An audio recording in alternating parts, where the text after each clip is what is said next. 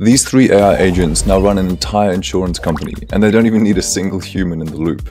Sounds crazy? Let me prove it to you. First, what we did is build an AI voice agent which calls and qualifies new leads, and it even generates a personalized insurance plan if they're qualified. Second, we built an AI agent which does all the onboarding. It asks the questions and logs all the answers into the CRM, so you don't need to waste time on these repetitive phone calls and onboarding procedures. And third, we built an AI customer support agent which handles 90% of all customer questions and can interact directly with live customer data. In the next few minutes, I want to show you a live demo of each one of these agents. Second, I want to give you a high-level overview of each and every one, and if you want to look further into how to building them, I've also provided all the resources and further videos you can use to learn how these actually work on the back end. If you're new to the channel, then welcome. My name's Liam. I help businesses all over the world save tens and tens of thousands of dollars every single year using AI. If you'd like to do the same for your business, you can just use the first link down below to book a free AI consultation call.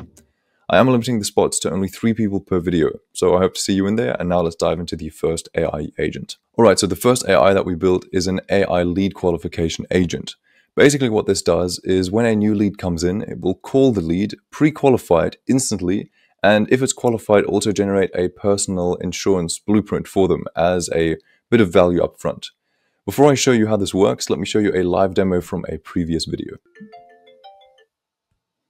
Kate from Hemingsworth Insurance. Do you have a second? Yeah, thank you. That was pretty quick. Yeah, of course. What's up? That's great to hear, Liam. Thank you for your interest in Hemingsworth Insurance. To better understand your needs and see if we're a good fit, would you mind answering a few quick questions? Of course. No problem. Awesome. First, what type of insurance are you primarily interested in? Home, auto, or life? Yeah, mainly life insurance.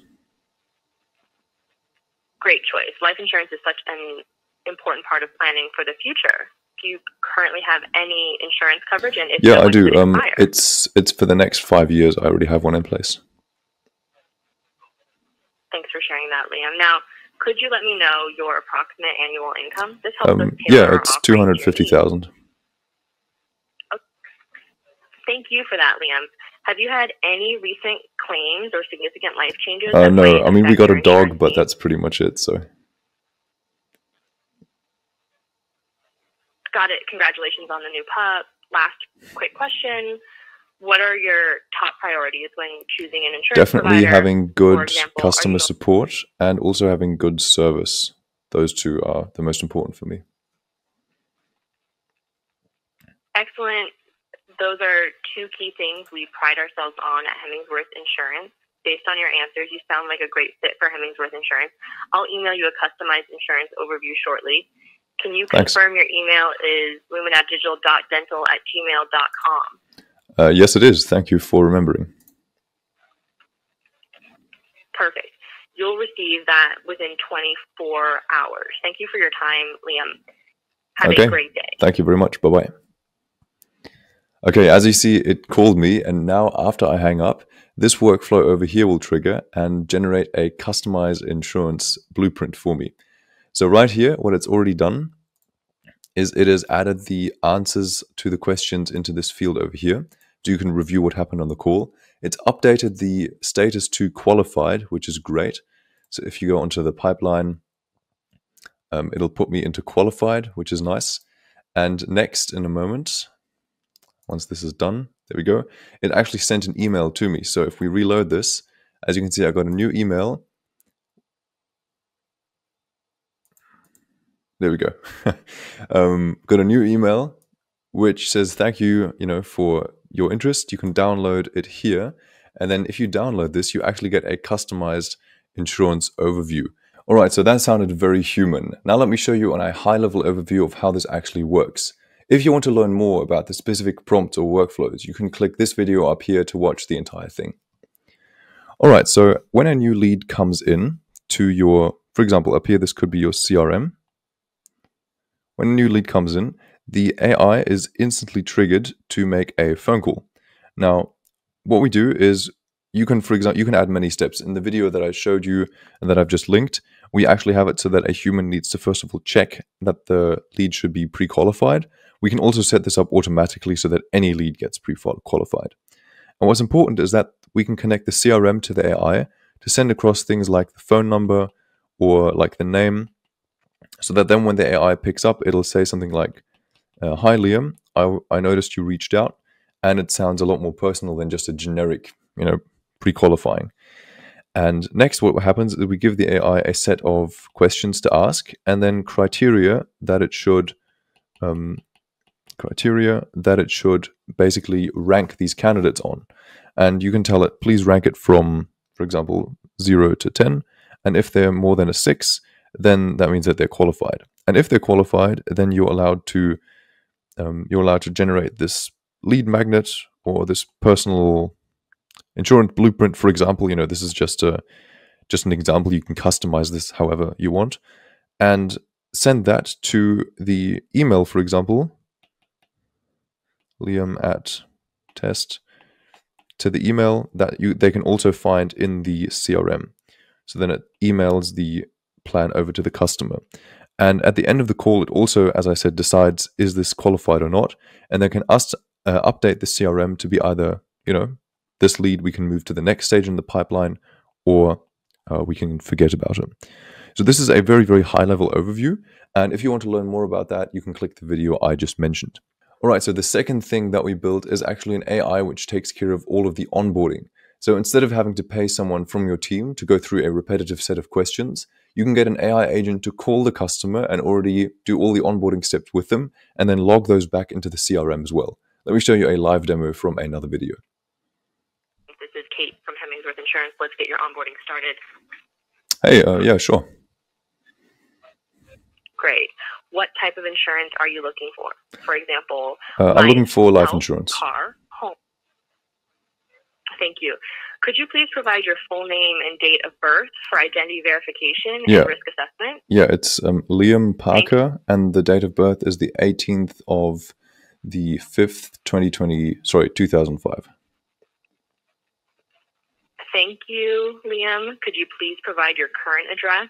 This is especially relevant for coverage zones. Yeah, it's 123 Maple Street. Thanks for that. Do you currently have any insurance policies? No, I don't. All right. What is your primary reason for seeking life insurance? For example, to protect families, meet legal requirements, or for peace of mind? Well, I mainly want to make sure my family is taken care of. Understood. Do you have any dependents or family members you'd like covered under this plan? Yes, I have 4 family members I'd like to have covered.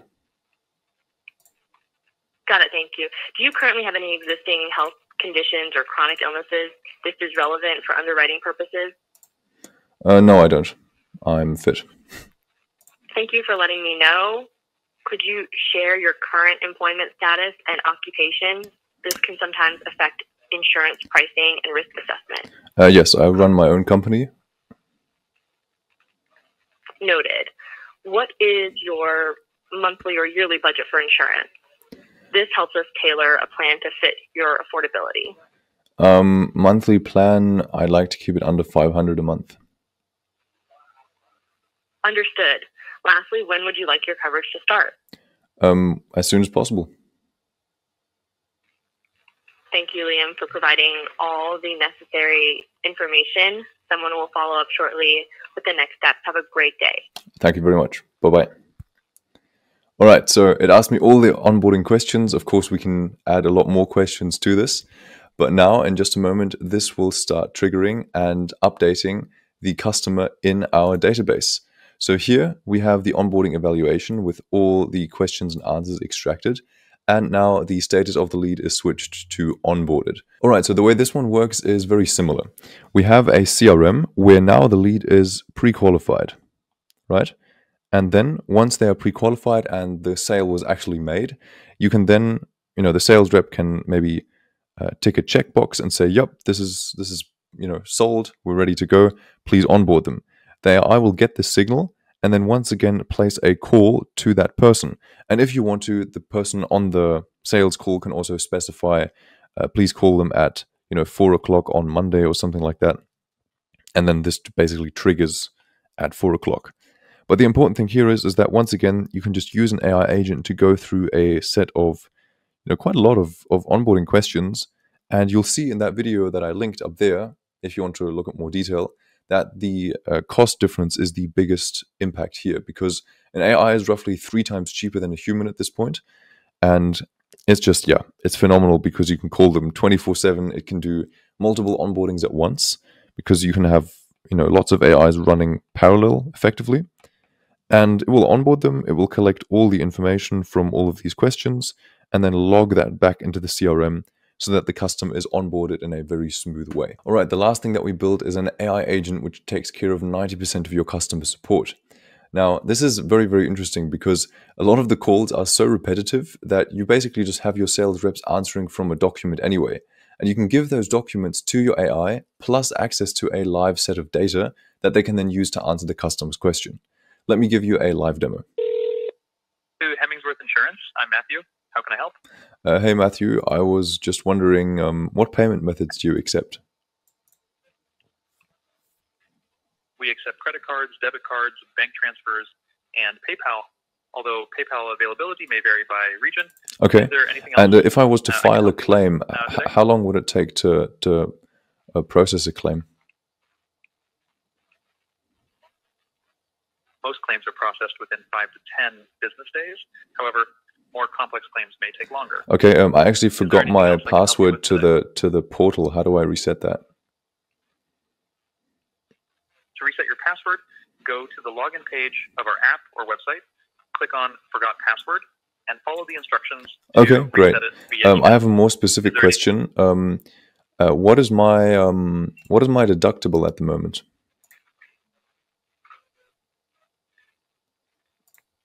Your current deductible amount is $750. All right. Is there anything else And I can assist you with today? Yeah, definitely. Could you please tell me my current premium? Your current premium is €99 per month. All right. And yeah, I was also going to ask what the covered vehicles are for me at the moment.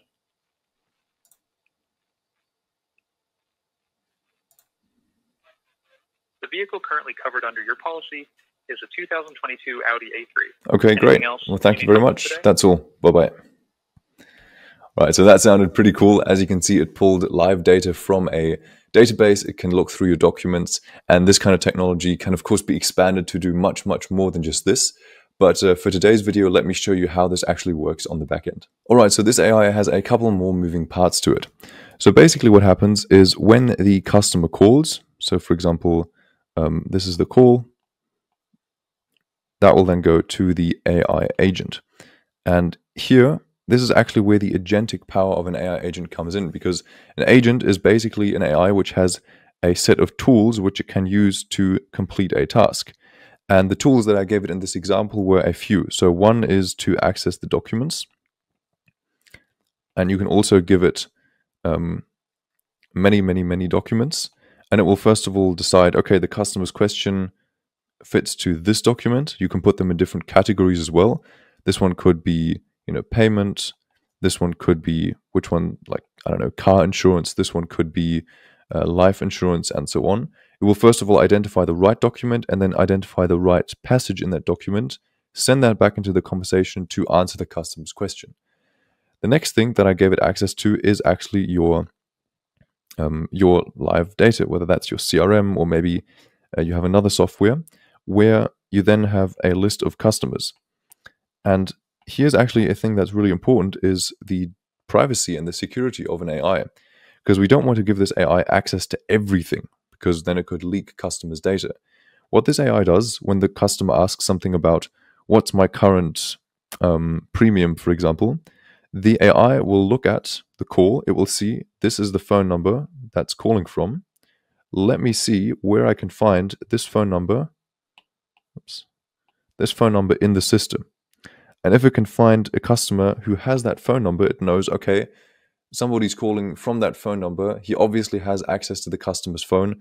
This is a very good way to make sure that whoever's calling actually is allowed to access this data, So based on the phone number, it will then search the CRM, find information about the current premium, and then send that information back into the conversation. Now, another thing that's really important is escalating tickets to humans, because at any point in the conversation, if either the AI decides that it can't answer a question, if there's no information in the documents or in the CRM, or maybe the human just says on the call, he says, I want to talk to a human, then the AI can choose this tool to transfer that to your actual live sales team. Sorry, your live customer support team. And from experience, this happens occasionally, but it's very minor. It's about 90 to 95% of calls are handled by the AI, which means that your sales department now needs to handle only 10 to 5% of the calls it usually had to handle. So overall, this is a great use of AI, because you can use those humans instead of having 3 customer support teams to support agents. You only need 1, and those other 2 can go and do much more important stuff in your business than answering the same questions again and again. I would recommend not firing anyone, just to be clear, because if you've already got them in your company, might as well put them to use and do something better with their time, because humans are capable of a lot more than answering questions from a document. All right, so I hope I was able to give you an insight into the use cases and just a very high-level overview of what AI can do in an insurance company. I'm sure that there are many more use cases out there, and if you're currently working in an insurance company, you can just leave a comment down below and ask any other questions, and maybe I'll make a video on your suggestion in the future. If you'd like to work with me and set one of these systems up for your own company, you can use the first link down below to book a free AI consultation call. I am limiting the spots, as I said, to only 3 people per video, so I hope to see you in there, and I will see you in the next video.